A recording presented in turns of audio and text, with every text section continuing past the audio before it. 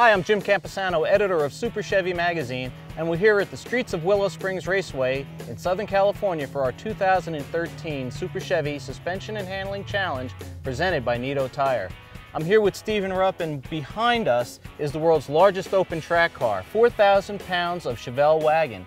Stephen, tell us a little about this thing. 71 Malibu, started life as a Malibu at least. Now it's a Chevelle SS wagon, which I don't think they ever really made, but who cares. We've done a lot to this wagon to try to make it a lot better to drive on the street, more reliable.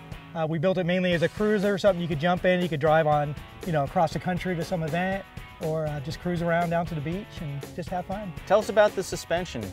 Suspension is a complete Weldon Global West coilover system, rear and front, and Penske single adjustable shocks with we cut through the frame, it's mounted up, it's all done the right way. It's not really a bolt-on system, so we didn't have to compromise on the geometry and stuff for it. Excellent. And I see you're wearing the NT05 Nitto tires.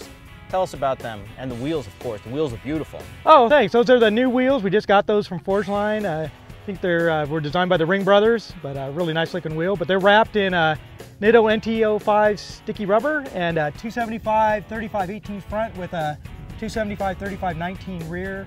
And with 4,000 pounds, you need all the stick you can get. So. Well, I was going to say, that's a lot of contact patch, but with 4,000 pounds of car with driver, you need a lot of contact patch. That, and it needed the new engine, of course. So, you need more of everything when you got 4,000 pounds. LS3 crate engine with a hot cam. Yep, LS376 they call it. GM controller, backed up by a T56 Tremec Magnum 6-speed manual transmission. Well, I can't wait to get this car out on the track. It's a monster, and I'm just man enough to take care of it.